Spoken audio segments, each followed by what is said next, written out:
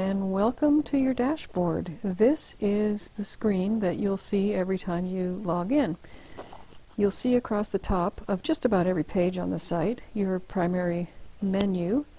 There's always a search bar on the menu as well. And then the next thing you see are these kind of shortcuts, and these will probably change over time depending on what are the most popular places on the site that people are visiting. But we'll always have a shortcut up here for you to take to your favorite places.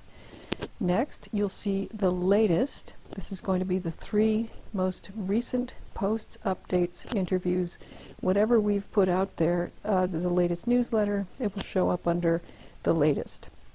Over on the right, we've got a countdown to the next live group Q&A call. You'll see the date and time down here and a button for more information. And lastly, at the bottom, we will try to give you a nice little quotation of some sort. Not sure how often we'll change that, but watch that space. And that is essentially your dashboard.